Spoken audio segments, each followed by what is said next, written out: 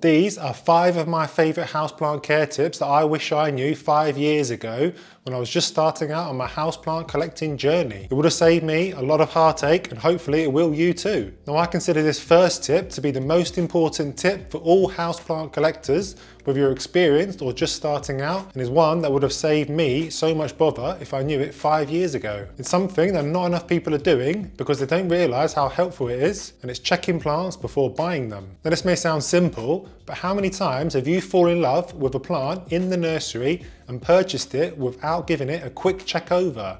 Let me know in the comments. Now my personal experience was buying a croton from a local garden centre that looked absolutely gorgeous, and it was a plant that was on my wish list at the time. I was giddy with excitement, so I rushed to the counter and handed the cashier my hard-earned money, took it home and put it proudly on my plant shelving unit, and then watched it inexplicably die over the course of 3 months. The thing that I didn't realise was that I'd accidentally bought a plant with a spider mite colony on it that eventually destroyed the plant. Since that experience, I always check the plant for pests before buying it. Can I see webbing on the underside of the leaves, which is a good spider mite giveaway? Are there blobs of what looks like cotton on the stems and leaves? This suggests a mealybug problem. Are there annoying flea-like creatures hopping around the soil when I disrupt the soil? These are everyone's favourite plant pest, the fungus gnat. If I see any of these issues, I move on to the next plant. Or if I see the problem on multiple plants, I move on to the next shop. As well as checking for pests, you also want to quickly check the overall health of the plant. Pull the plant out of the pot and look at the roots. Avoid a plant that is heavily root bound. Are there any yellow or brown leaves? This suggests a nutrient problem with the nursery not caring for the plant correctly. There's been countless times where I've looked at a plant in a big box store only to see the soil is completely saturated with water. And this is such a shame and suggests the plant is not being looked after correctly.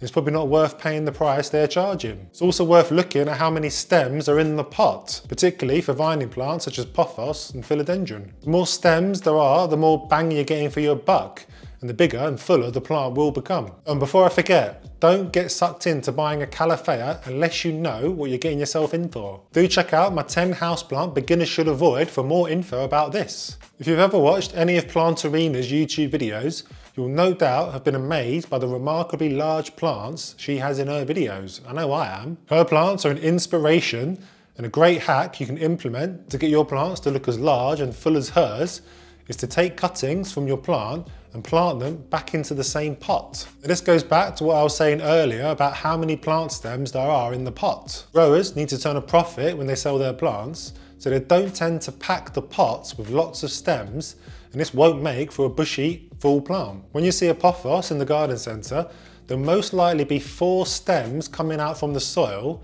and these are 4 individual plants. These are rookie numbers and can easily be increased to many more. It's therefore up to us to take cuttings from the plant and add them back into the pot to pack the plant out. Generally when I do this, I like to fit as many stems into the pot that I can comfortably fit. So the more stems there are, the fuller and larger the plant will become. So take your vining plant and take cuttings along the stem. You can take multiple cuttings from a single stem. All you need to do is cut underneath each leaf node, ensuring that a leaf is still attached. You can plant these straight back into the pot with the mother plant, because cuttings will root in soil. Water isn't the only propagation method. Give them a few weeks to develop roots and new stems, and eventually you'll have a nice big plant on your hands. The cut she made on the original stem won't die. It should grow 2 healthy new stems from where you made the cut, so you've made the plant extra bushy. A great hack to get a super large Monstera deliciosa is to plant multiple plants into the same pot rather than just one. This will give you lots of vining stems, and over time it will grow into a large plant. I wish I knew this hack many years ago, because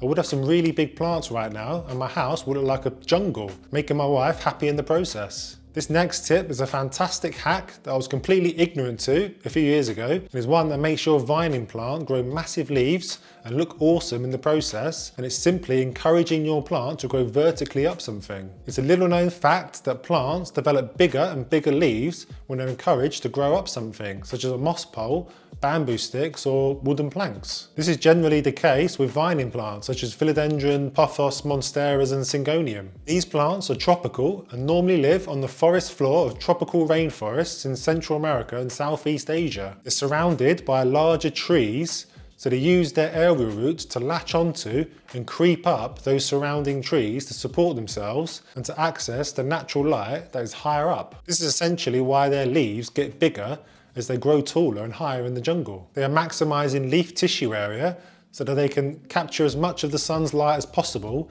and use it for photosynthesis so that they can capture and store energy for growth. We can replicate this in our homes by encouraging our plants to grow up something. Live moss poles are probably the best thing we can use. Here, the aerial roots can grow into the moss that the plant then uses as anchor points to grow roots and get stronger as they grow taller. This allows the leaves to get bigger and bigger. If you don't have live moss poles, you can use poles made with burlap that you can tie the stems onto, or even bamboo from the garden. I've started doing this with my Monstera adansonii, Pothos enjoin, Philodendron lemon and lime, and the new leaves are starting to get bigger as they develop at the top of the plant. If you want to get a plant to climb up a moss pole, you do need to repot the plant and start again. Don't ram the pole into the existing pot because this can damage the roots of the plant. You want a fairly large pot so that the moss pole will be secured safely in the soil so that it doesn't flop over when you have your plant climbing up it. Fill up the pot with your normal potting soil and insert the pole near the back of the pot, make room in the soil and place your plant next to the pole. You now need to grab some gardening tape or string to secure the stems onto the pole. Then you continue doing this until you have all your stems tied to the moss pole. You should now start to see your plant push out larger and larger leaves until you have a massive plant.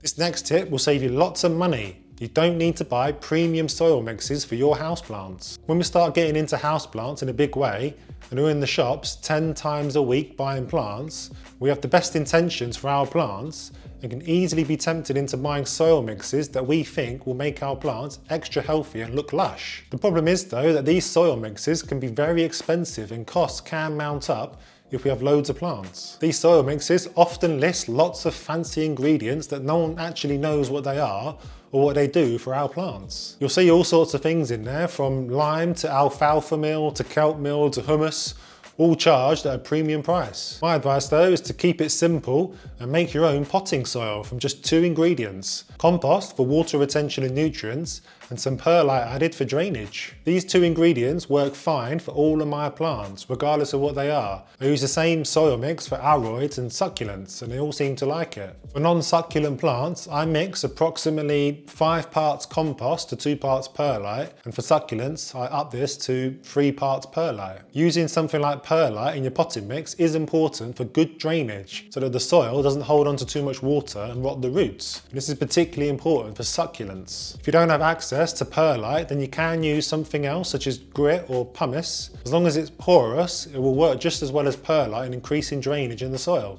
Houseplant humidity is a much talked about topic and one that confuses a lot of plant owners, including myself. We all know that plants such as calophyas and zebra plants in particular need humidity to stop them getting crispy brown edges on the leaves. This is because they hail from tropical regions where humidity is consistently high year round. The key word there though is consistency. This next tip really struck home when I watched a great video from Lee at Kill This Plant, where he talks about this in great detail. Plants crave consistency above everything else.